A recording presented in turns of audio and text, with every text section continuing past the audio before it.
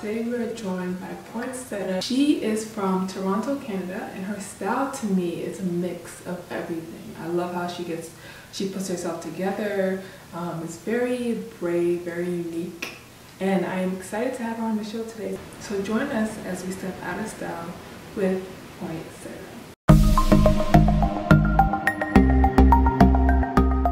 I like your look. Thank you. First, let's see what you're wearing. I chose this outfit because, well, most of my wardrobe, like literally 90% of it, is thrifted or secondhand, vintage, or something like that. Mm-hmm. So I really like to mix modern pieces with really vintage or old looking pieces to create an interesting look.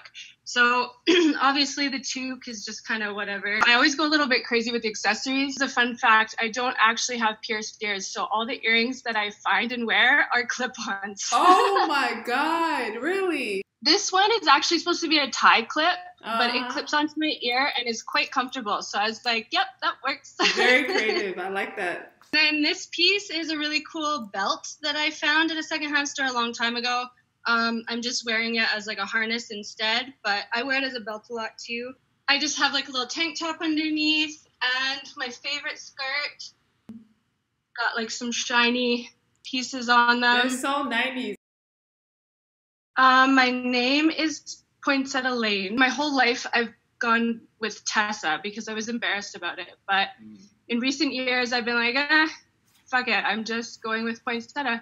I feel very at home in Toronto. I guess something about me would be I'm a bit of a lone wolf. Like, I have close friends, but because we travel so much, I very rarely get to spend a lot of time with them. Okay. Yeah, that's something about me. What would you say makes you out of style?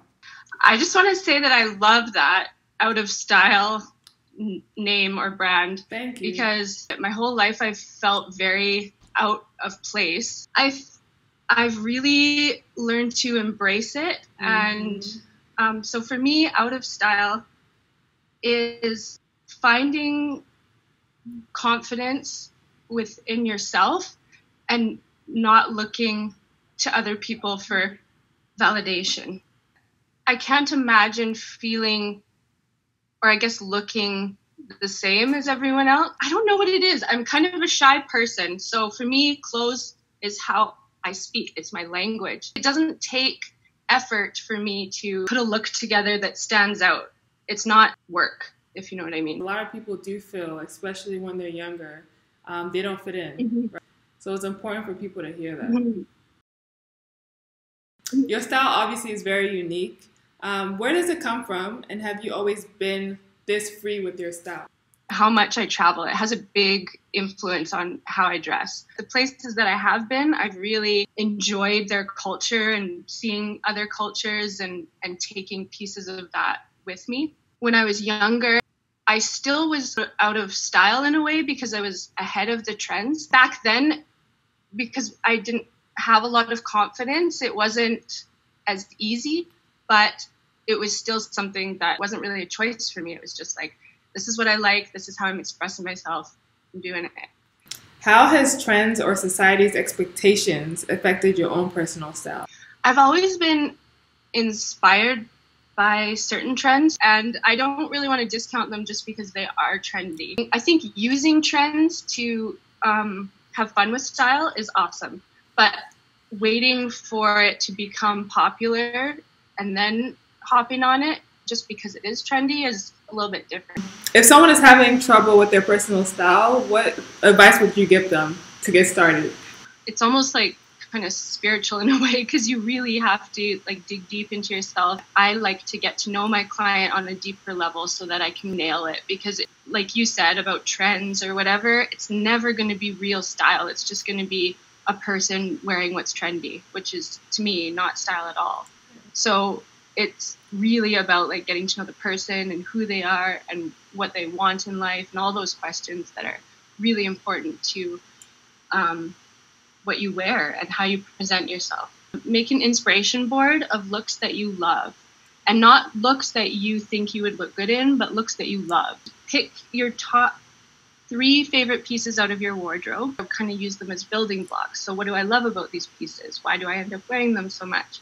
it would give you insight into kind of what your personal style needs, like what your personal style needs to facilitate. Oh, and I wrote something kind of corny, but it's really true. It's stay true to you and let the world inspire, not dictate what you choose to wear. Amen. So that's kind of, yeah. I think that's like a good thing for people to stick to is like, you know, wear what you really love and don't let people tell you what to wear or what not to wear. All right. So another question I had for you are what are some of your favorite sustainable shops?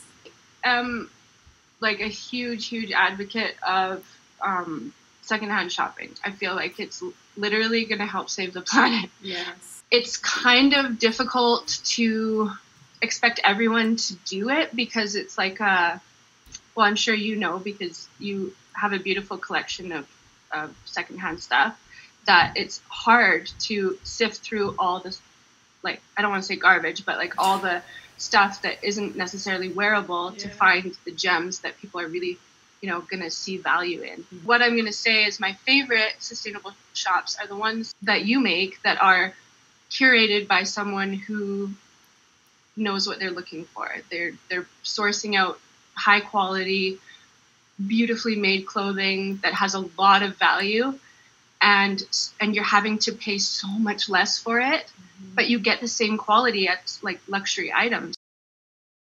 What does sustainability in the fashion industry mean to you?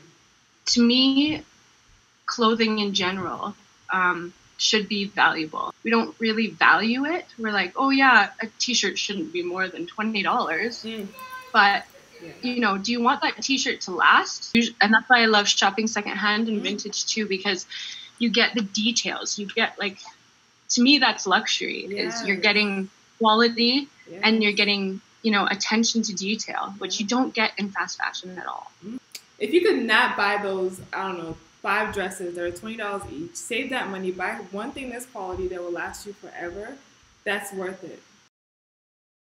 How would you describe self-confidence, and would you consider yourself a confident person? I do consider myself a confident person. I'm actually quite shy, and I feel like some people think you can't be shy and confident at the same time, but I'm very much both. Confidence for me means that I'm able to kind of forget about how other people are seeing me so that I can see other people. Because I think a lot of people get stuck on, you know, how people are seeing them. It inhibits their clarity when they're talking to people. It really can kind of blind you to how people are actually perceiving you as opposed to how you are thinking that they're perceiving you in that moment. You're kind of selling yourself short and also the other person. The other person's focused on you, so you should be focusing on the other person. What makes you confident and what makes you lack confidence? I've never really thought about this before, but I love your questions, by the way, because they are questions that are super meaningful to me and that I've never been asked before. So it's very special to get to actually say these things out loud. Yes. Like if I ever need a confidence boost and I'm feeling crappy about myself or whatever, I think about how my loved ones view me, like they're, you know, how they see me.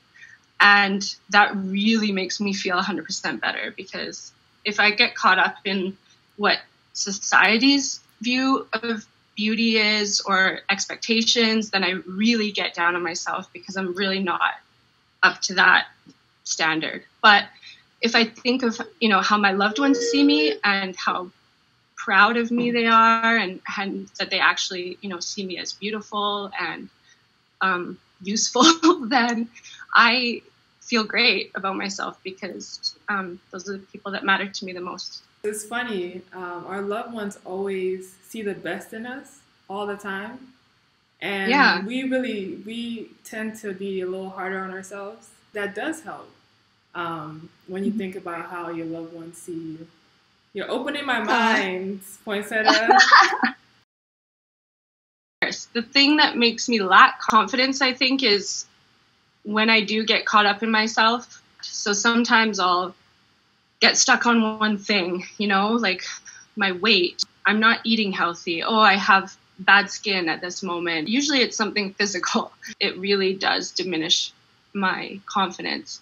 And it's kind of all I can think about. Even, if I'm in a social situation or whatever, I know I have zits on my face. I'm like, oh, fuck, I look crappy. And that's all I can think about. And so it's really hard sometimes to get over that. We're all beautiful the way we are. We really are. We're all unique. We're all different. If it's weight, if it's whatever, pimples, it doesn't matter. Like, this is what we're given. And instead of us, constantly saying bad things to ourselves in our head, because subconsciously, sometimes we don't even realize we're doing that. Just turn those bad things into good. What do you think, like, yours comes from? I guess in a way, maybe my insecurity is that, like, I can change what I wear. That's what I have control over. But my body sometimes is not so controllable. So I guess maybe, like, that I'm not in full control of my body, maybe, is, like, where that insecurity stems from. I've never said that out loud either. How does that make you feel? Well, it makes me feel better that I could actually pinpoint it. The thing that makes me insecure is that I don't want people to know that I have these problems or these issues and that I have not been able to fix them so far. Yeah. Which is terrible to say, but I think that is what it is, for sure. Yeah, it's good to be aware of what it is and how you feel about it. So then you could turn it around because you're aware of it. Yeah. Yeah. That's true. Can I ask you a question? Of course. I'm just curious, because I see those pretty clothes behind you. Yes. Can you show me, like, 2 or 3 of your favorite pieces that you have over there? Absolutely. Let me stand up. I don't know if you can see. Yeah, they look like turkey feathers. Yeah, basically. This is a skirt. The lighting is so terrible. Ooh, sleeves! Like, oh my god! Oh my goodness. I can't wait to shoot this. I haven't shot it yet. Yeah, that is gorgeous. And it comes with a belt. And then this polka dotted piece is really nice. It's wow. Pants and a blazer. It's pants? Yeah, they're pants in here. I just folded them up. I should hang it better, but that's so, it's a whole that is suit. So cool. But yeah. I love the name of your shop, like High Fashion Thrift is so relatable for me because I feel like I dress more high fashion wearing thrifted or vintage pieces than the people in the fashion industry who are buying, Fendi and Gucci and all that. Like, I feel more luxurious because I'm wearing something that is, I'm wearing like real fur and leather and like silk and beautiful fabrics that, I mean, most of the time, the stuff that the average person can kind of afford from Fendi or whatever, it's still polyester. Like, it's not, even the luxury brands now are very much like decreasing their quality in some, in most ways. So for me, like, I'm just really excited that people are kind of starting to realize that, like, the value of vintage and thrifted stuff and like how amazing of pieces you can really find that are luxury, like it's actual luxury. Continue being who you are, continue being such a great person, and I'm so honored to have you on this interview. Thank you so much, Brownie. You're very, very welcome.